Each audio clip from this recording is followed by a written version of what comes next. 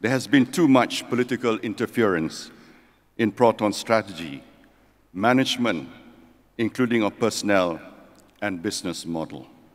We saw the results of that early this year. A manufacturer which should be a source of national pride was facing a very difficult situation. The government stepped in again.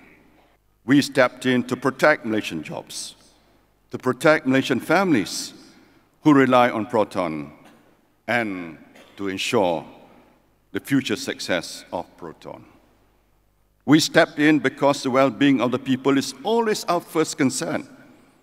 We will never fail to support Malaysian workers and Malaysian suppliers.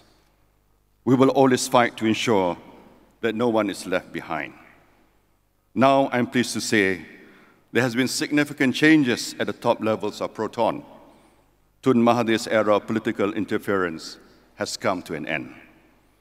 Now it is time for lessons to be learned and for serious measures and reforms to be put in place for the company to get back on track and realize its potential once again. This starts with assistance provided by the government, being conditional on Proton meeting stringent standards of professional management going forward, ensuring that the company has a model for long-term sustainability and immediately identifying a strategic foreign partner. The loan was not a blank check. The company must prove itself both in the domestic and the international markets.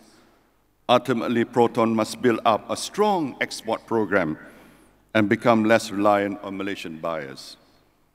The government is more than willing to work hand in hand with the private sector to promote enterprise, development, and the growth of Malaysian businesses.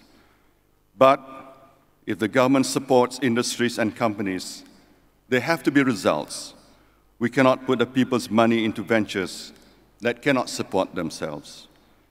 So we want, and we all want, we want Proton to succeed again.